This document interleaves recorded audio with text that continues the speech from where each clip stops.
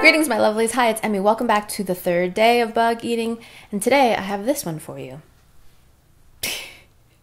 And this is actually not a bug, it's an arachnid, and it's a zebra tarantula.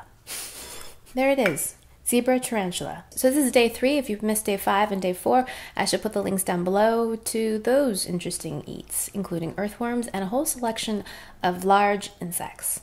So zebra tarantula comes in a little tin, and yeah, let's see what it's like.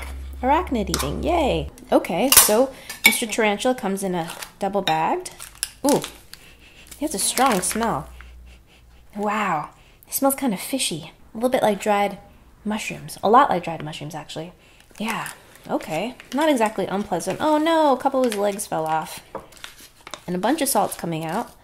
Rats. So he doesn't look exactly whole, because I think he got crushed a little bit. It's verified that this is indeed an arachnid by counting its legs. And yep, 1, 2, 3, 4, 5, 6, 7, 8 legs. This looks like the base of the body. And here, oh, yep, can you see the mandibles? Yep, those are the mandibles. This is the tummy. And yeah, I have to say that this is a little worrisome, only because it's a bit furry. Let's try a leg first. All right, here we go. Itadakimasu.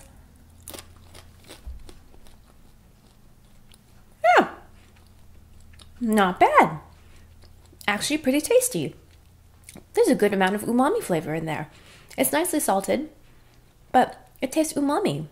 Kind of sweet and salty, MSG, and pretty good. Tastier than crickets and tastier than some of the other bugs that I've had. Very dried mushroomy, a little bit kind of stinky, but not so unpleasant. All right, let's give that a taste. Here we go.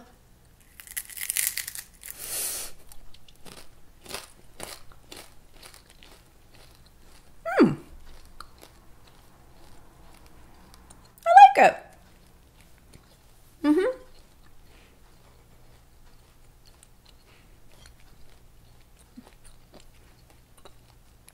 It is a lot to get through, a lot of crunchy pieces, and it's quite resilient, but it tastes pretty good. It's actually quite delicious. There's a nice kind of savory, sweet and salty thing going on, and tastes a little bit mushroomy.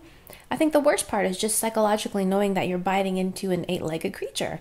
But once you get beyond that, it's pretty great. Not bad at all. Oh, that was the body part. Wow. And that had a very different texture. Kind of waxy and more solid, and not crispy and crunchy. And a very, very strong flavor.